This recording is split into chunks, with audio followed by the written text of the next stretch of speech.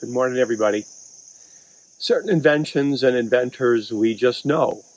The electric light bulb and Thomas Edison, for example. But how about the television? Anybody come to mind?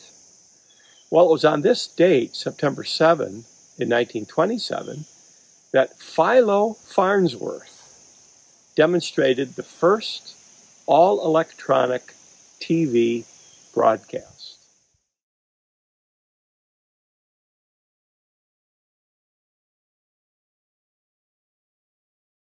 So here's Mr. Marconi. Many people credit him with inventing the radio. There were lots of players in that story, but by the time of Philo's birth, radio was pretty popular. So here's Philo Farnsworth. He was born in 1906 in rural Idaho. He knew a lot about farming and equipment. He loved to tinker with electronics. He was taking stuff apart, putting it back together, had real aptitude for that. And farm was a great place to work on that. And here's an old Delco generator. Delco made starters for cars way back in the olden days. And this is the kind of thing Philo would take apart and put back together. So in chemistry class, he came up with the idea of electronic TV, and this drawing, which he gave to his teacher, later became part of the lawsuits he had with RCA over who invented television. So radio is very popular in the early 1900s. Lots of radio clubs all over the place. And the major player was RCA. Now, RCA had come out of what was known as the Marconi Wireless Telegraph Company. And by the time of our story, it was the dominant radio communications company in the United States. And they are going to get involved in TV also.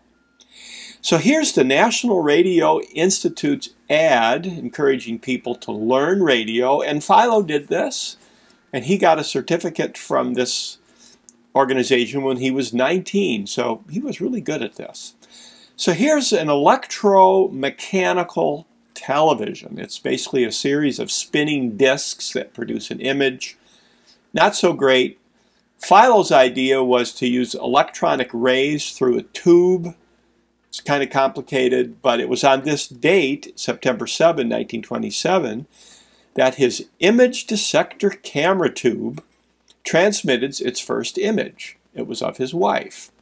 And that technology got better and better, and it was this kind of camera that was used in the 1936 Olympics in Berlin, pictured here to show around the world what was going on. So meanwhile, RCA is really putting the heat on Philo. They have their own people working on TV, and they're going to go to court over and over again about who has the patent for television. Now, when we went to the moon in the late 1960s, at kind of the end of the process, NASA said, well, we better have a camera. So they made a camera. It had the electricity of one Christmas tree light bulb.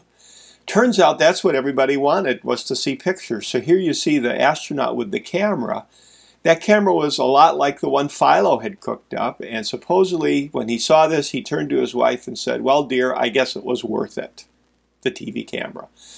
He carried on with his life. He worked on odds and ends, like a fog-penetrating beam for ships and airplanes. The litigation with RCA finally ended in 1939. Now, 1957, he was on the program I've Got a Secret, in which the mystery guest tries to stump the panel.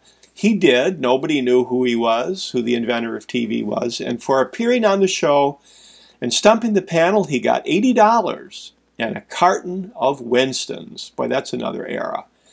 There was a statue of Philo in Statuary Hall in Washington, D.C. It's now been moved to Utah, where he died. Utah put a different statue there. Philo did get his own stamp in 1983, of course, one of our great inventors. And there's a statue of him outside of the Letterman Digital Arts Center in San Francisco. This is where Industrial Light and Magic and Lucasfilms have their headquarters, so that's pretty fitting. Now, believe it or not, he actually foresaw a flat screen TV, not digital, but flat, and he was kind of right. So think of that. the next time you're watching that great thing on television.